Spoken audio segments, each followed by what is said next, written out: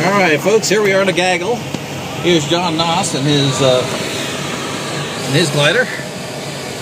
And we have another one in the back here someplace, which we'll find in a second. Over there. Alright. We're already out of this.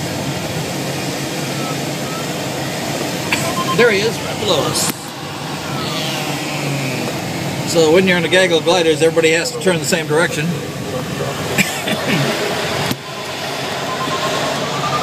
And my expert pilot here, who is a competition glider, cross-country pilot, is doing better than the other students out here, I think. Jim, how many hours do you have gliders? 21.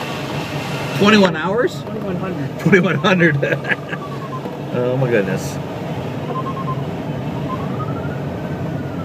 Well, this is what you do in a glider, folks. You just kind of go round and round in a thermal. We are climbing at about, well, it's erratic, but upwards of 4 or 5 knots.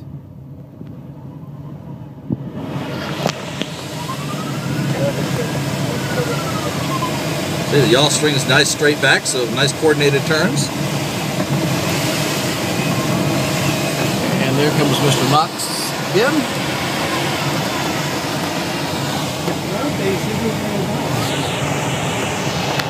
Well, we're at 4,200 feet, just below the cloud bases.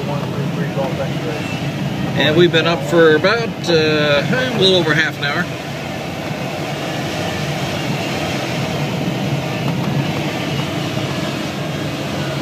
So, ladies and gentlemen, this is what it's like to enjoy a Friday afternoon at the airport.